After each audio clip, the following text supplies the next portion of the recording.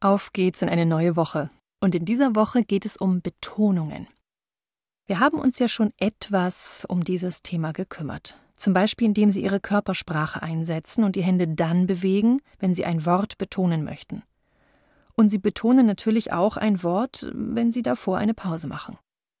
Wir brauchen jetzt gar nicht hochkompliziert die ganzen Betonungsregeln durchgehen.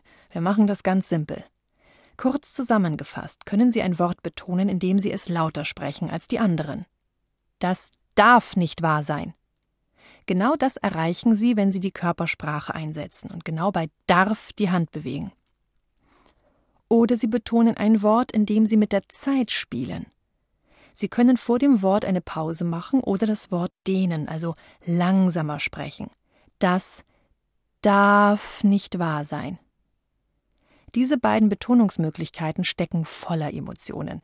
Da hören Sie sofort die Gefühle raus. Wenn Sie nun in Verhandlungen stecken oder in einem Konfliktgespräch, dann möchten Sie eventuell gar nicht, dass Ihnen jemand die Gefühle sofort anhört. Dann nutzen Sie lieber die dritte Betonungsmöglichkeit.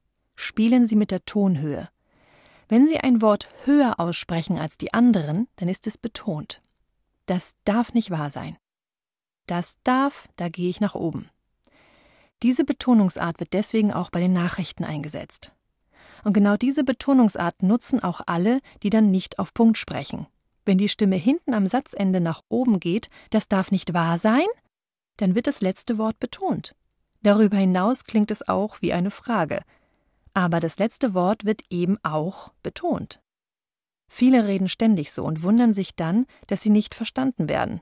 Naja, klar, wenn Sie die Betonung auf Wörter packen, die Sie gar nicht betonen wollten, dann ist das ungünstig. Denn ein Satz bekommt zig unterschiedliche Bedeutungsmöglichkeiten, wenn Sie ihn unterschiedlich betonen. Ich wollte das nicht. Ich wollte das nicht. Ich wollte das nicht. Ich wollte das nicht. Wenn also die klaren Ansagen nicht umgesetzt werden, dann ist die Frage, ob die Ansagen vielleicht nur vom Inhalt her klar waren, aber von der Betonung her nicht. Deswegen werden Sie diese Woche auch viel auf Punkt sprechen üben.